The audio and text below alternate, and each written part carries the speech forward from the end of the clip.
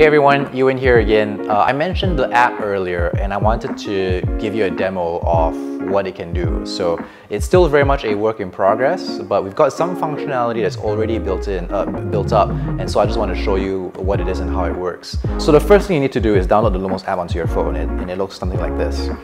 Then turn the helmet on and put it into pairing mode by pressing and holding the power button. It's in pairing mode now. You go to settings, pair the helmet, it looks for the helmet and it's all lit up, which means that it's paired. So you can see from this that the battery life of the helmet is 53%, and you can see all the flashing modes here. So using the app you can change the flashing mode that's active, the slow flash, fast flash, and solid.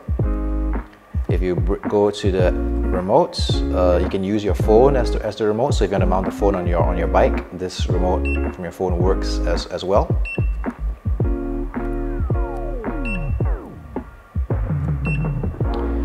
And when you go into the light settings, you can change the light settings to be whatever you want.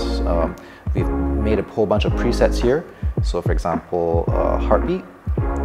You can push that to helmet and it will update accordingly. You can change the front light as well. You can change that to one of this and push that. You can also customize it. So if you didn't like that, if you wanted something like this, you can make your own and you can play around and experiment with it and just make it your own, and it will update accordingly. You can also change the brightness of it. So if you wanted to save on battery life, you can lower the brightness, and you can see that the helmet updates accordingly. You can do really extreme cases too, which is if you wanted to turn the front light off completely and save on battery life that much more, you can also do that as well. All that is customizable within the app. While we're talking about the app, I wanted to introduce one of our other products called the Lumos Matrix to really give you a sense of like what we can do with this app. So this is the Lumos Matrix. It's still relatively new. We only launched it last year, and you can see that it's really more of a skater style helmet, and the back panel is really unusual, and you can do a bunch of really cool things with it. So let's turn it on and check it out. So I already paired this with our app, and the purpose of the back panel here was to make something really big, bright, large, and that moves, all in the service of like getting people's attention.